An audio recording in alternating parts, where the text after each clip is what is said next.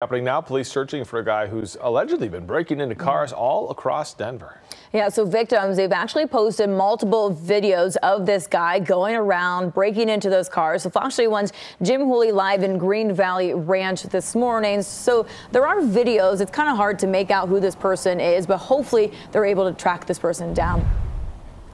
And this guy, Andrew, he's hit all over town. GVR here, Montbello, Thornton, Commerce City. And in each one of those videos, if you take a good look at those videos, in just about every one of those videos that people have posted online, he's driving this blue, a telltale Ford pickup truck. And police want to find that. They want to find him as well. But that pickup truck might be something that leads to his demise. Yeah, I mean, here's another video here. This is a video that somebody sent to us last night.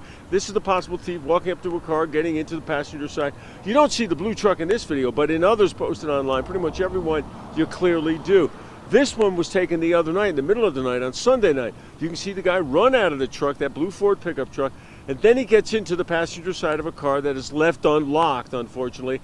And like all the other times, he simply grabs whatever he can. It's scary because right now he's just checking cars that are unlocked. But, you know, if he gets comfortable enough to where he's doing this and nothing's happening, what's going to be next? You know, I mean, is he going to start going into houses?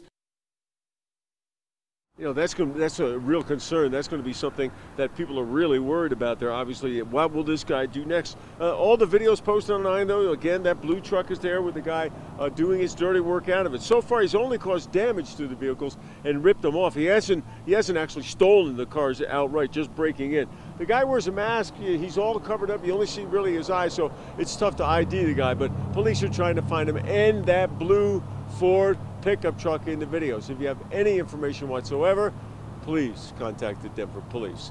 Live out here at GVR, Green Valley Ranch this morning, I'm Jim Hooley, Fox 31. Yeah, definitely hope they're able to get some more information. Just put all neighbors' minds kind of at ease for sure. All right, thank you, Jim.